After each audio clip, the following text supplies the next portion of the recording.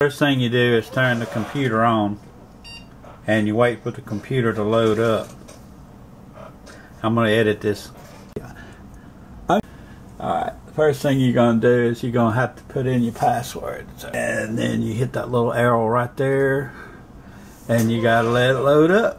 That's the first thing you got to do. Okay, the first thing you're going to get to when you get up past where you log in is you're going to get to your main screen. To get to your email, Connie, you would go down here in the search box and you would type Yahoo.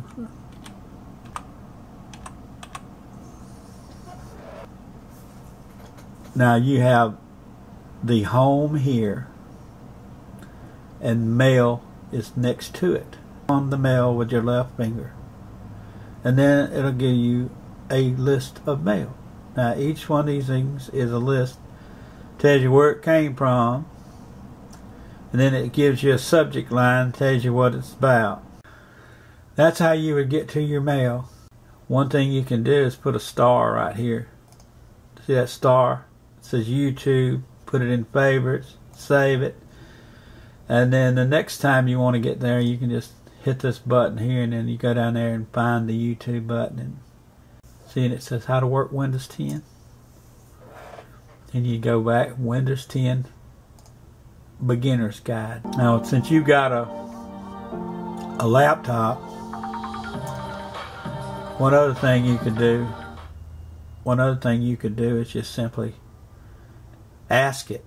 It's got a little microphone on your laptop. You'd go down here and you click the little microphone. I don't have a microphone on this computer, but you click the little microphone and you'd say Windows 10 Guide. Windows 10 Essential Training. Now, I'm Nick Brasey. When you please be aware want the full screen, significant update to Windows 10 you could August 2016, hit that little button right there.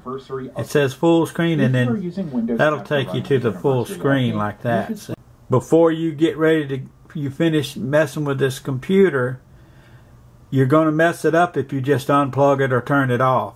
You're going to have to go down to the little Windows thing down there and go to the little on-off button here. It says power.